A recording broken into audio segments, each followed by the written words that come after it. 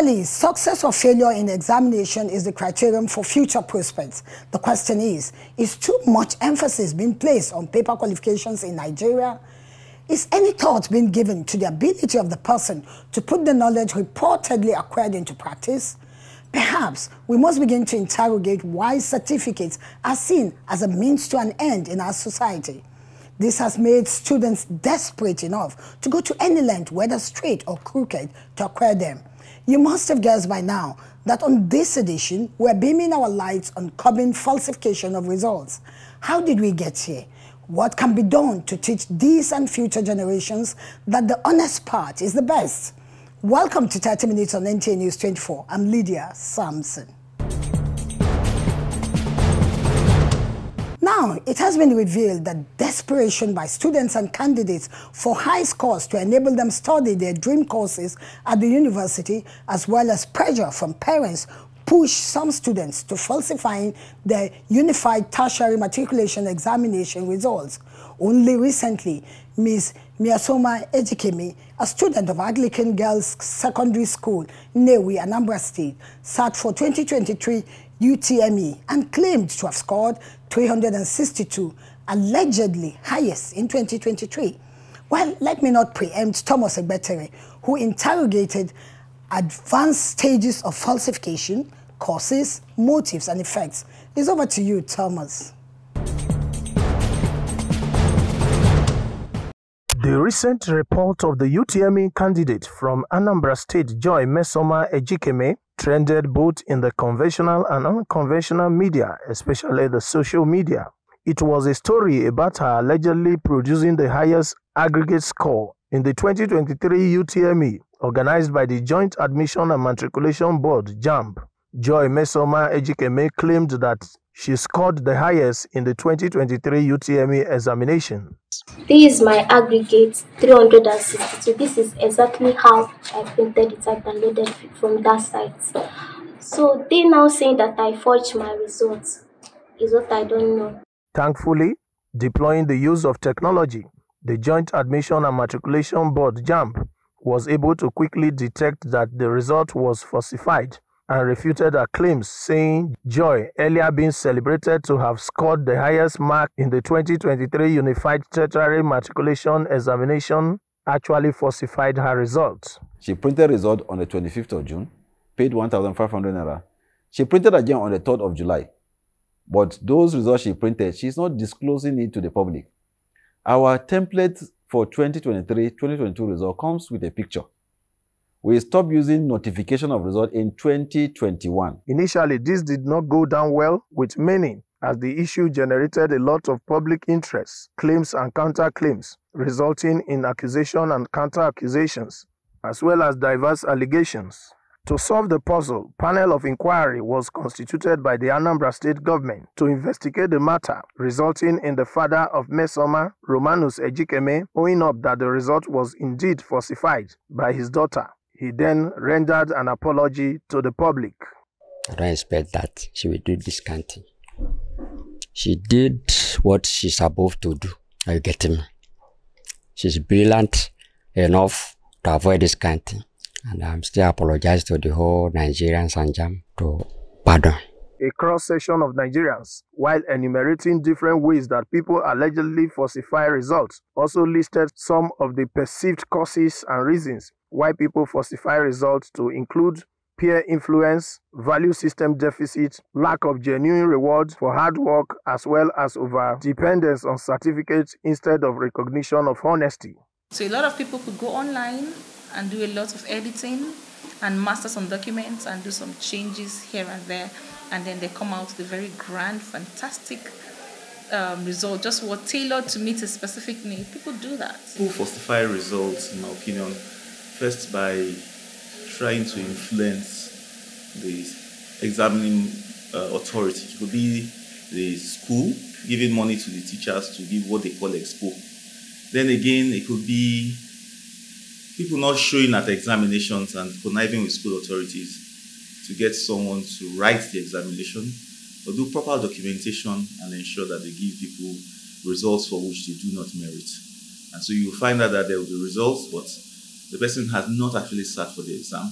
someone are taking the exam in proxy for such a person. So the grades will not represent the person's intellectual prowess. And also, a child that probably thinks that the society might accept them in a better way, probably, okay, let's say like the best candidates for JAMB this year will be posted online, everybody will see it. This pressure can push them into like falsifying their results. Students being sent to school, they are not going for lectures, they didn't meet up their attendance, they didn't want their parents to know that they are not going to school. They will look out for a plan for them to make up their lapses. That is when this falsification will start. Then going through some other places that this thing do happen is all these various business centers. Do they have any like a body that they send around to go and look into all those institutions? There are various things that they are doing in those places, because that is the highest. The cyber cafe is another place falsification is taking place. They acknowledge that falsification of results and other vices like examination malpractices and corruption with persons holding position of trust being complicit result in aiding falsification of results, birth certificates, and other documents. They opine has a lot of negative effects not only on the nation's educational system but the society at large. Those who have failed us, collapsed building. You have an engineer who did not really study engineering in terms of building engineer.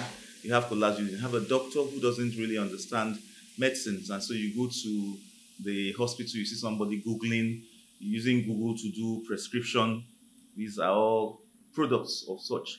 Falsification tends to undermine the effects of good education.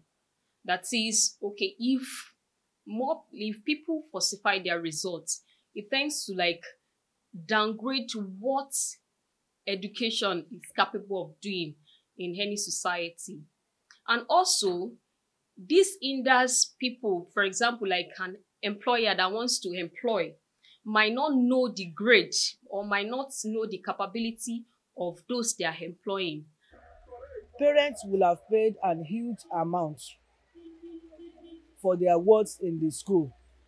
And these words, they don't want their parents to know that they didn't pass their exam. They will resort to falsifying their documents, whereby making way for them to be wherever they want to be in the future. Someone who has worked very hard, who's been working very hard, trying to earn an excellent result, excellent grade, person saw that this is an easy way out. So why should I work very hard? There's no point. So the child is influenced negatively by that. Means the child would, okay, I'm very, very good. I'm a genius. I can create stuff online. I can clone your ID card. The child just goes ahead, clones the ID card, clones the signature and all of that. The child comes up with his. I bet you not everyone could tell the difference between those. So it's happening. It's happening. Even with the cases of people schooling abroad right now, the cases of people coming up and saying their certificate from a school in Nigeria is fake, or it was influenced or something. It's happening, and this is the negative side of it that is going down to our children. A child as young as that could come up with something as criminal as this for just a JAMB result, not even a YA, not even university certificate, just a JAMB result. It's painful. They reiterate that these vices are not limited to examination candidates. Those interviews say most parents and guardians, as well as some school proprietors, are major contributors in many ways. If not mitigated, they believe will continue to portray Nigerians badly. They are promoting it in the sense that nobody wants to employ a child that has a third class. Nobody wants to celebrate a child that came out with 2.2. Everybody is all over the child that came out with first class or 2.1. So by that, parents are naturally putting the children under pressure not to be real. So you want to do everything to make sure you come out with the best results. So you have the case of children going to bribe teachers, going to pay people. Some parents even go as far as registering their children in special centers. And there are some parents that even bribes all these invigilators just for the invigilator to help, probably like give the children probably like answer sheets, or like probably puts them in a special place where they can really cheat. So some parents contribute to this falsification, and also the pressure. When parents put like more pressure on their children to get like high grades, or by comparing them to probably somebody who has first class, somebody who has better grades, all this pressure can like contribute. They are of the opinion that to mitigate the menace escalating, all stakeholders must be on the same page in acknowledging the negative impacts across the value chain, stressing that everyone must be on board to fight against falsifying results and documents. They suggest that government, examination bodies, public and private agencies and examination centers must collaborate to fight and leave no stone unturned to curb all forms of falsifications. Doctor, everybody cannot be an engineer. Now here is where counseling comes in. You get students counseling a teacher to look at what's area of strength and weakness. Today we have come to realize that it's not only doctors, doctors and lawyers are the ones doing well, or accountants. We have people in other fields, music, football, other endeavors. They're doing so very well. And so this is an opportunity for parents to now begin to look beyond the white-collar job that people are looking at. Look at what else the children can do. Skills acquisition comes in. How do they acquire skills? What other things can they do with regards to paper qualification to make things better for them? Parents are actually anxious because they worry about the future of their children, and that is why some decide to teach them how to cheat or falsify on their behalf. As a parent, I wonder why some people call themselves parents and send a child to school, to higher institution, to spend 4 years in school, and that parent cannot go on visitation to check the work of that child, to check on the lecturer, to check on their peer group, to check the attendance of their parent, their child, to know what is going on. While many say Nigeria must ensure Mesoma's case and all reported cases of falsifying results or certificates must never be repeated by any candidate, there is, however, divergent views on whether Mesoma should be prosecuted. Children need to know that there are consequences for whatever you do. Now, if you leave this case unpunished, you just celebrated, you're indirectly or directly celebrating what you did. So children need to learn from that, and there should be a punishment. I think they should just temper justice with mercy. We know that she's young. It's possible that she's forced. It's possible that she's being pressured. So I think in a situation like this, I think justice should just be tempered with mercy. And consensus is that all Nigerians must unite to say no by rising against vices that are capable of giving the country a bad image. Thank you, Thomas, for your insights. Moving on, what is the implication of falsifying results? What punitive measures are we looking at? Can mental health issues be ruled out? How is societal pressure, including parents' role in instigating competitiveness or contribution to our children's desperation? Stephen Lonai Nwokolu sought answers in our next report. Since the return of democracy in 1999, Nigeria has been bedeviled with the issue of certificate and result forgery. Going down memory lane, a number of politicians have been accused of altering their academic certificates and results, subsequently finding their way to undeserved positions of authority in the country. Some have beaten the dust and were either forced to resign their positions or hindered from assuming the offices they were hitherto considered for. Subsidy. Musical artists are playing their music. You see everybody driving sport car, ladies lying on the car, everybody lying on the car, make life look so rosy and easy for you. No, that is not the case. So I think that is what drive the mental state of these people that are in touch with forgery, because they just want to quickly leave the university. I want to quickly put out my result out there and letting people know that I'm the highest and people celebrate me and all. Social media, everybody is posting every day. So to you that you're not posting, you feel like, what is going on with me? It's like life is not happening. Things are not working for me. So you are looking for something to post. I'm going to university, I'm graduating, I'm going to private university. Oh, they just honored me in my local government or in my state. My governor is calling for me. So you just want to flash this to people, which goes back to low self-esteem. As long as we do not do the right things, as long as we keep on promoting the negative practices in the society. You see, we are a reflection of our own society. So this thing will really continue, to do that. We must really discourage it. A lot of emphasis is really placed on all this qualification, this, what have you. So parents as well as children believed, except, they have this high level maybe of marks, they will not get where they want to, what they want to reach. They will not be celebrated. They will not get admission and all that, So emphasis, should be on skills development. It's not only through acquisition of very high grades that can make you a great person, really. A case in point, story of the former Speaker of the House of Representatives in 1999. The affected officer was caught in the web of a scandal of attending Toronto University in Canada, and it turned out to be false, as his certificate was later discovered to be fake. This eventually led to his resignation from the speakership position at the National Assembly. The implications of forging certificates are many. Number one, you see, that's where you have those who are not, those who do not merit the position. You see them occupying the position. Those who do not merit the class where they are, seeing them in the same class.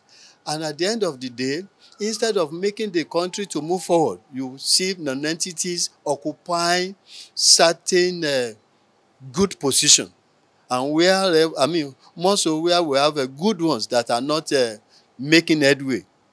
So, another implication of certificate forgery is that the students themselves, when they are in school, they may not be able to cope with the rigor of the exam because they only find themselves in a crook way to the class where they are or to the next class where they are. So they may not be able to merit. And that's why you see so many of these universities weeding them out. Many of them will come in from 100 level, and before you know it, at 400 level, probably 20, 30 or 40% of people that came in will not be able to make it to the end. Another prominent office holder who resigned from office on account of certificate forgery was a former Minister of Finance. The UK trend investment banker was immersed in the scandal of a forged certificate over the mandatory one-year National Youth Service Corps (NYSC) scheme for Nigerian graduates. This led to her resignation of that appointment. To the problem of this issue of exam malpractices as it is, and result forgery that is very prevalent in the country. Even we have cases of a minister who is now being federal government is suing her for falsification of NYSC certificate. Imagine a senator of the Federal Republic, and a minister. We have cases in the court now that are issue of wrong certificates, certificate forgery, and all that. What the parents of the first, second, third generation are refused to fight is what we are passing through today. Now, these people that are in position in government get the truth. Many of them, not all of them, many of them, some of them, maybe some of them get through the position of where they are today, as senator, as House of as State Assembly, as governor, through forgery of the certificates. So, and the same thing, these children are doing the same thing, and when they will keep on forging certification from the primary to the secondary to JAM to university, they keep on doing malpractice and forgery. It's a problem that have eaten to the fabric of the Nigerian society. The issue of certificate and result forgery has become a recurring decimal, with some students now imbibing the culture. The recent controversy between the Joint Admissions and Matriculation Board, JAMB, and a candidate, Mmesoma Ejikeme, who sat the 2023 Unified Tertiary Matriculation Examination (UTME), has again brought to the fore the urgent need to emphatically address the issue of falsification of results, not just by the UMTE candidates, but by Nigerians at all levels. Society, we have essentially normalized certificate forgery. Many people are doing it not because they don't even know the right thing, but almost because society seems to say this is what you should do now, because we know of the people who are involved in helping people forge certificates, but we do nothing like to them, you know. Society tends to condone it. And so what you saw Ms. Yoma doing was, and the brazen way she went about even creating a video, and she had even the support of a lot of people, was because it had become the norm. So when people are not sound in their career, are not educated, well educated, they cannot defend a certificate, when they get employed or they get engaged in any services, the output is always very poor because of wrong foundation. So that's why parents, we as parents, have so much to do in terms of upbringing of our children. We need to really look into our children. We need to look into their books. After they're free from school, they'll come back to the house. Parents have to look at the books of the children, look at what they're doing in school, and see the challenges of the children. JAMB has over the years nabbed several candidates who reportedly falsified and manipulated their results, but none went viral, like that of Mesoma, a student of Anglican Girls Secondary School, AGSS, Newi, in Anambra State. Mesoma's claim of scoring 362 out of 400 obtainable marks trended on the social media for weeks, and she was celebrated by Nigerians, both home and abroad. Her celebration was, however, cut short when the examination body, JAMB, said its investigation on Mesoma's result confirmed that her purported result was fake and her correct score of 249 had been withdrawn. JAMB also announced that Mesoma stands barred from sitting its examination for the next 3 years. Out of a society that condones, forgery. Is it possible? I mean, I don't want to say she forged her previous results, but people say, oh, she was an A-class performer in school. So it seems that parents, teachers, our societies, our employers of labor, who are aware that people forge results, are not doing enough to curb it, either by verifying and denying people opportunities if they find that your certificates are forged, or even parents who sometimes know that their children are sitting exams in miracle centers, or their children are not intelligent enough, but they produce you good results, and you're just okay with the fact that the child has a good result. What then is the role of parents in addressing the menace? What appropriate sanctions should be meted out to erring students? Experts say it behoves on the examination body and, of course, the society at large to rise above sentiments and address the issue of certificate and result forgery headlong, with a view to sanitizing the entire system of crime in our society. They need to get things the right way. They need not to go a shortcut to acquire anything. And the society should encourage that. We have seen a situation, even some schools, involved in helping the children in malpractices just to game the name. Days are gone when the standard is there for schools, management of schools, most especially this event of private schools. It's just business. Everybody wants their name to come out as the best school in a particular examination or whatever, but the thing is standard. Let's go back to the grassroots. Give these children this foundation that hard work is the best way or to success, that any shortcut, anything gotten in a fraudulent manner is not acceptable. By the time the society begins to frown at things, we will not get it right. So I think that one of the things that has been causing this thing is that the society encourages that, our homes encourages that, even in our religious sectors, encourage such a thing. Somebody coming out with a forged certificate and people are aware, it will be covered. Everybody will just overlook it. There should be a better punishment for such attitude so that it will serve as a deterrent to others.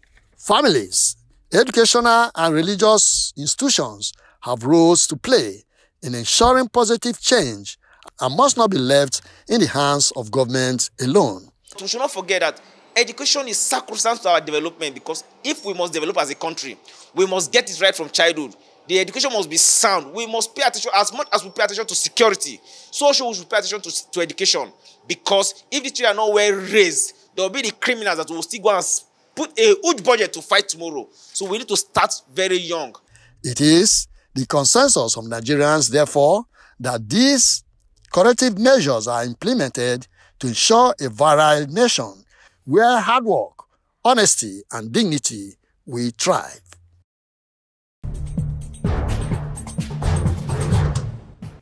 It is a fact that we all cannot be categorized as the best because people are gifted differently. Therefore, it is pertinent to take pride in our God-given ability and work honestly to increase our knowledge the right way. That's it on 30 Minutes on NTA News 24. Next week, God willing, we'll be here again, beaming our light on another issue. Many thanks for sharing your time with us, and stay safe.